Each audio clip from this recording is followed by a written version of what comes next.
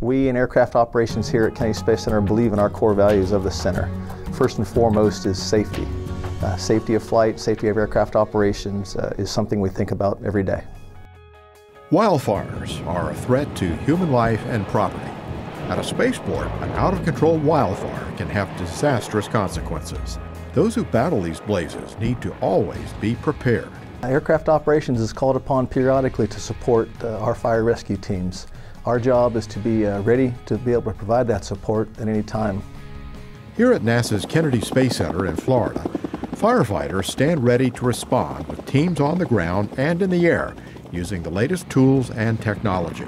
This includes helicopters and aircraft that drop large buckets of water and flame retardants.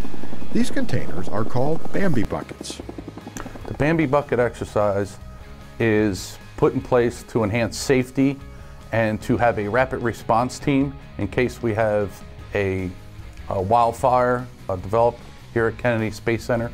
We need to have a rapid response team in place, ready to go at a moment's notice so they can control a wildfire where ground vehicles normally can't get to.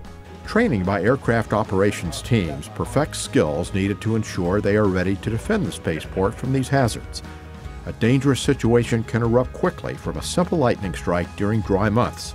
Practice makes perfect, and we train the way we fight. And with Florida being the lightning capital of the world, it's important that we are mission ready at all times. A three-person helicopter crew continually practices picking up water from a nearby waterway and dropping it on simulated targets at the center's shuttle landing facility.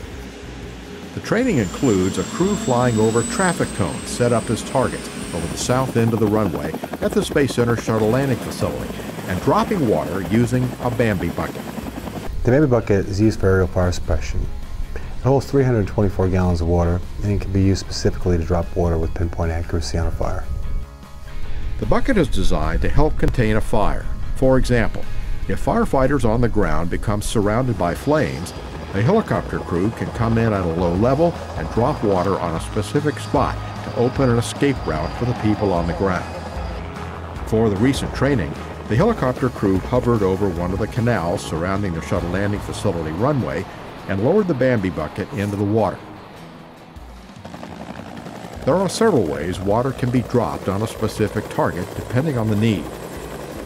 A wet drop requires the helicopter crew to come in and hover, dropping water and wetting down an area or a building to retard the spread of a fire. The spot drop is similar, except the crew hovers at a lower altitude, resulting in the water hitting a small area, aiming to put out the blaze in a specific location. When needing to spread water in a straight line, a stitch drop is used as the helicopter flies in a direct path over a fire.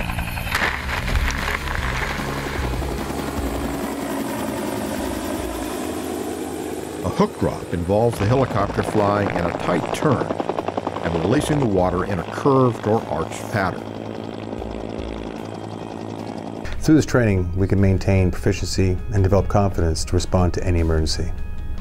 While fighting a fire is the job of a helicopter crew operating a Bambi Bucket, safety is always a paramount concern. Aircraft operations practices a culture of safety. The guys that fly together train together. This way they know they're each other's personality and enhances safety during the operations here at Kennedy Space Center. Aerial firefighting is an extremely dangerous operation for everyone involved.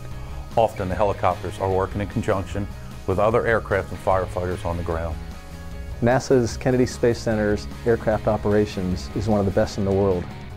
Safety is key to our success.